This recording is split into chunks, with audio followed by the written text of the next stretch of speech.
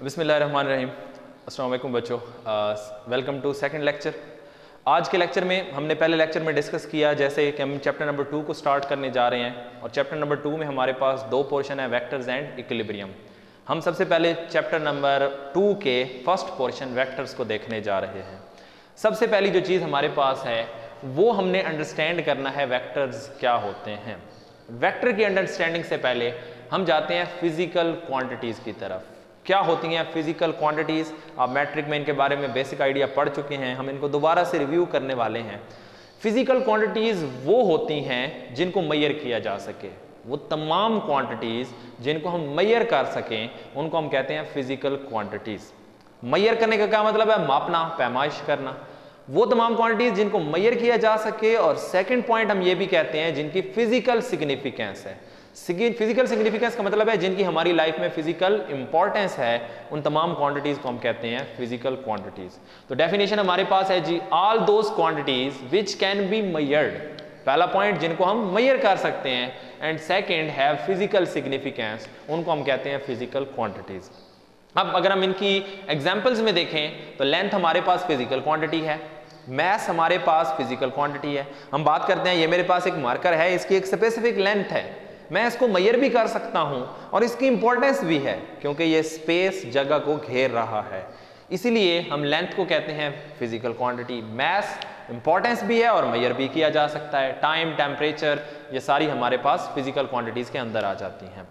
Physical quantities को next हमने दो हिस्सों में क्लासिफाई किया हुआ है, on the basis of direction and non directional quantities, जिनकी सिमत है, और कुछ ऐसी क्वांटिटीज हैं जिनकी कोई सिमत, कोई डायरेक्शन नहीं होती, उनको हम कहते हैं नॉन डायरेक्शनल क्वांटिटीज।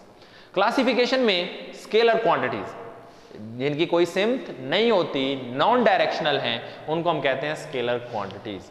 तो डेफिनेशन की तरफ अगर हम आए, वो तमाम क्वांटिटीज जिनकी मैग्नीट्यूड हो, मिकदार हो, क्वांटिटी हो और यूनिट हो, जिनको रिप्रेजेंट करने के लिए हमें मैग्नीट्यूड चाहिए और हमें यूनिट चाहिए, ऐसी क्वांटिटीज को हम कहते हैं scalar quantities. All those quantities, all those physical quantities which can be completely represented by magnitude with proper units are called scalar quantities। जिनको मुकम्मल तौर पर रिप्रेजेंट करने के लिए हमें मैग्नीट्यूड और यूनिट चाहिए, उनको हम कहते हैं फिजिकल क्वांटिटीज, यानी ये नॉन डायरेक्शनल है, जिनकी सिमत नहीं होती। एग्जाम्पल हम लें तो mess is a scalar quantity. आप दुकानदार के पास जाते हैं, आप उससे डिमांड करते हैं वो मुझे स्पेसिफिक अमाउंट की शुगर चाहिए, मतलब मुझे 5 kg शुगर चाहिए, चीनी चाहिए, तो अब 5 इज द मैग्नीट्यूड। आपने उसको कहा 5 kg, तो 5 उसके अंदर है मैग्नीट्यूड। किलोग्राम मैस की रिप्रेजेंटेशन का यूनिट है। वो दुकानदार इस चीज को एक क्लियरली अंडरस्टैंड कर लेता है, तो मैस को मैग्नीट्यूड और यूनिट चाहिए, it's a scalar quantity. Time, आपके पास क्लासरूम में आपके पास 40 मिनट का एक लेक्चर है, तो 40 is magnitude, minute is its unit. Temperature, speed, distance, ये सारी आपके पास स्केलर क्वांटिटीज हैं। तो नेक्स्ट अगर हम जाएं तो सेकंड अब हम डिस्कस करने लगे हैं वेक्टर क्वांटिटीज को। इंपॉर्टेंट पोर्शन, यही इस चैप्टर को पढ़ने का मकसद इन्हीं को ही अंडरस्टैंड करना है। तो इनको हम कहते हैं डायरेक्शनल, ऐसी क्वांटिटीज जिनके पास डायरेक्शन होती है, सच क्वांटिटीज विच हैव डायरेक्शन, जिनकी सिमत होती है, उनको हम कहते हैं वेक्टर क्वांटिटीज।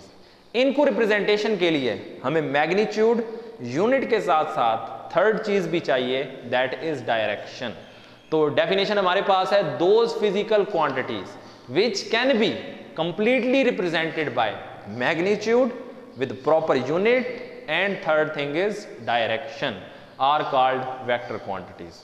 एग्जाम्पल अगर हम देखें तो डिस्प्लेसमेंट, वेलोसिटी, एक्सेलरेशन, ये सारी आपके पास वेक्टर क्वांटिटीज की एग्जाम्पल्स हैं। अब अगर हम अंडरस्टैंड करें डिस्प्लेसमेंट में हमें कैसे डायरेक्शन की जरूरत होती है। मैं सपोज करता हूं मैं एक ए पोजीशन पे मौजूद हूं और मैंने एक डिस्प्लेसमेंट कवर किया जिसको मैं नाम देता हूं 5 मीटर डिस्प्लेसमेंट, यानी डी से हम डिस्प्लेसमेंट को रिप्रेजेंट करते हैं। मेरा डिस्प्लेसमेंट कवर्ड कितना है? 5 मीटर। अब जब मैंने कह दिया कि मेरा डिस्प्लेसमेंट जो है वो 5 मीटर है, मुझे बताएं मेरी फाइनल पोजीशन क्या होगी।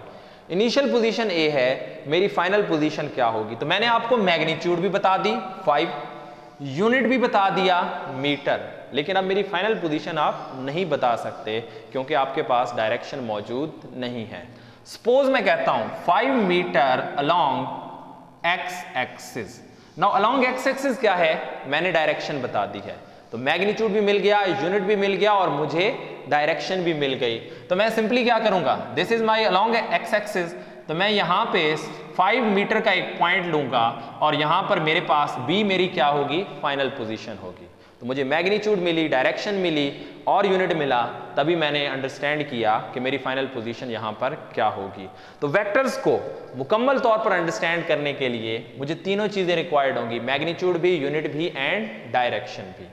नेक्स्ट अब हम देखते हैं कि हम वेक्टर्स को सिंबॉलिकली रिप्रेजेंट कैसे करते हैं। सिंबॉलिक का क्या मतलब है, अलामत।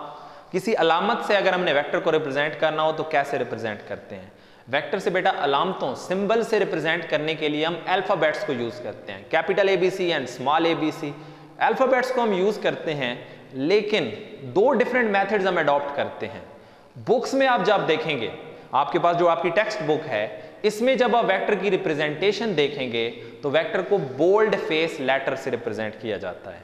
यहां पर पहली लाइन आपके पास है, इन books vectors are represented with bold face letter. Bold face का क्या मतलब है कि ये मेरे पास एक वर्ड है ए, तो मैं इसको बोल्ड करके लिखता हूं, गहरा करके लिख दूं। बुक्स में इनको बोल्ड करके, गहरा करके लिख दिया जाता है, तो ये वेक्टर की रिप्रेजेंटेशन है। जहां पे भी आपको बोल्ड फेस लेटर मिलेगा, अल्फाबेट मिलेगा, वो आपका क्या है, वेक्टर है। जैसे आपके पास ए, B, we velocity vector quantity है, डिस्प्लेसमेंट वेक्टर, तो जब इनको हम बोल्ड फेस लेटर से रिप्रेजेंट करें तो ये बुक्स में नॉर्मली रिप्रेजेंटेशन अडॉप्ट की जाती है। जब मैं खुद लिखूंगा, नेक्स्ट है इन रिटन। बेटा जब आप खुद लिख रहे होंगे वेक्टर्स को, तो तब कैसे रिप्रेजेंट करेंगे, तब भी हम अल्फाबेट से रिप्रेजेंट करते हैं, लेकिन डिफरेंस क्या होता है, तब हम उस simple face letter, simple face का मतलब है हमने उसको नॉर्मल लिखा, उसके ऊपर हम क्या लिखते हैं जी, उसके ऊपर हम एरो हेड लगा देते हैं। ये तीर का निशान जो है अब ये वेक्टर को रिप्रेजेंट कर रहा है।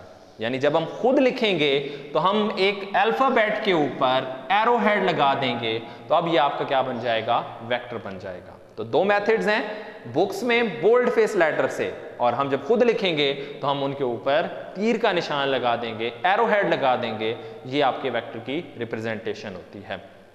नेक्स्ट हमने देख लिया कैसे रिप्रेजेंटेशन होगी। नेक्स्ट अगर मेरे पास सिर्फ मैग्नीट्यूड को रिप्रेजेंट करना हो, यानी मुझे सिर्फ क्वांटिटी चाहिए, मिकदार चाहिए, मुझे डायरेक्शन नहीं चाहिए, तो फिर मैं कैसे रिप्रेजेंट करूंगा। जब मुझे सिर्फ क्वांटिटी चाहिए होगी तो इसी v को, मैग्नीट्यूड को रिप्रेजेंट करने के लिए मैं एरो को सिंपली रिमूव कर दूंगा। जब एरो रिमूव हो गया तो अब ये वेलोसिटी की मैग्नीट्यूड को शो कर रहा है। तो magnitude of vector is represented by simple face letter without arrow head. Simple letter होगा, उसके ऊपर तीर का कोई निशान नहीं होगा। और दूसरी चीज, अगर मैं एरो हेड चाहता हूं कि रहे, तो फिर दूसरा मेथड भी है बेटा, और उसको हम कहते हैं मॉड का मेथड। मॉड का मेथड क्या है कि इसके इर्द गिर्द मैं 2 वर्टिकल लाइंस लगा दूं। ये भी आपके पास 2 मेथड्स हैं वेक्टर्स की मैग्नीट्यूड को रिप्रेजेंट करने के। नेक्स्ट हमने अंडरस्टैंड कर लिया वेक्टर को सिंबॉलिकली कैसे रिप्रेजेंट करते हैं। अब हम आते हैं वेक्टर की ग्राफिकल रिप्रेजेंटेशन की तरफ। बेटा वेक्टर्स वो क्वांटिटीज हैं जिनको हम ड्रा करके भी रिप्रेजेंट कर सकते हैं, और नॉर्मली हम इनको ड्राइंग में रिप्रेजेंट करते हैं। नेक्स्ट हमारे पास जो है वो ग्राफिकल रिप्रेजेंटेशन है।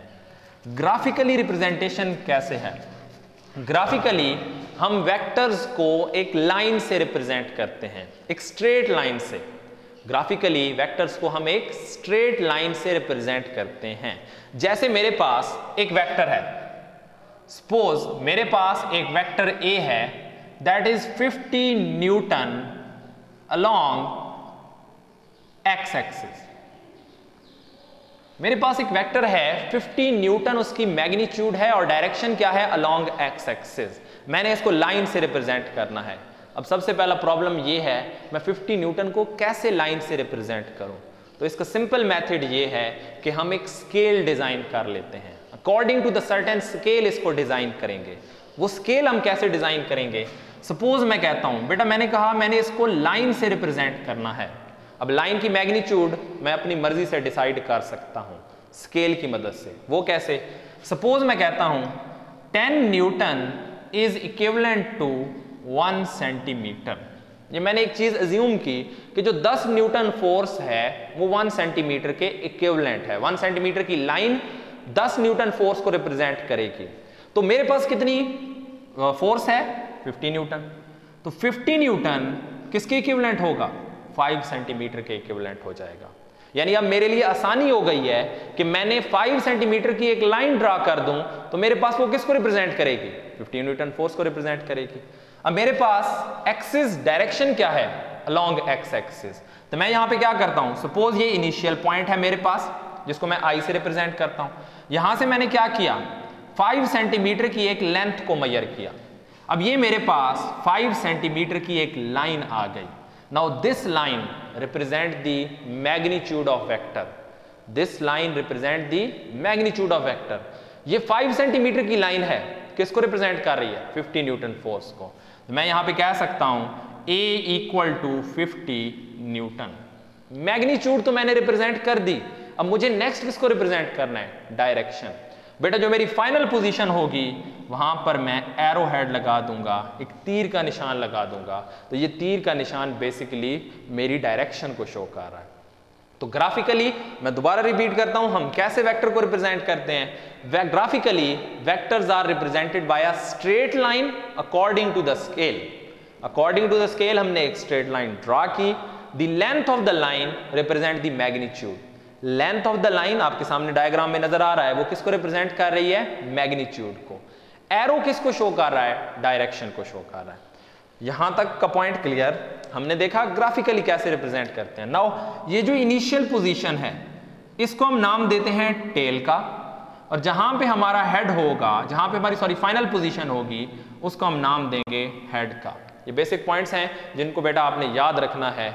ग्राफिकली वेक्टर को रिप्रेजेंट करते हैं स्ट्रेट लाइन से, length of the line represent the magnitude, arrow represent the direction of vector. ये ग्राफिकल रिप्रेजेंटेशन हमारे पास वेक्टर की मौजूद है। इस तरीके से हम वेक्टर को ग्राफिकली रिप्रेजेंट करते हैं। तो यहां तक हमने 3 चीजों को अंडरस्टैंड किया। वेक्टर्स होते क्या हैं, सिंबॉलिकली हमें वो कैसे नजर आएंगे, और उनकी मैग्नीट्यूड्स को हम कैसे रिप्रेजेंट करते हैं, एंड लास्टली एक वेक्टर को हमने रिप्रेजेंट करना हो ग्राफिकली तो हम कैसे रिप्रेजेंट करते हैं उसकी स्ट्रेट लाइन से विद एन एरो हेड। ये हमारे पास सेकंड लेक्चर है जिसमें हमने वेक्टर्स को अंडरस्टैंड किया। नेक्स्ट हम चलेंगे और फिर हम देखेंगे कि किसी एक प्रॉपर प्लेन स्पेस में वेक्टर्स को रिप्रेजेंट करना हो तो कैसे करेंगे। उसके लिए हम नेक्स्ट जो हमारा टॉपिक पढ़ेंगे वो होगा कार्टेशियन या रेक्टेंगुलर कोऑर्डिनेट सिस्टम। यहाँ तक हमारा आज का लेक्चर कंप्लीट हुआ। नेक्स्ट लेक्चर में हम इंशाल्लाह Cartesian and rectangular coordinate system को अंडरस्टैंड करेंगे। कोई भी क्वेश्चन आपका हो तो आप अपने टीचर से डिस्कस कर सकते हैं। थैंक यू, अल्लाह हाफिज़।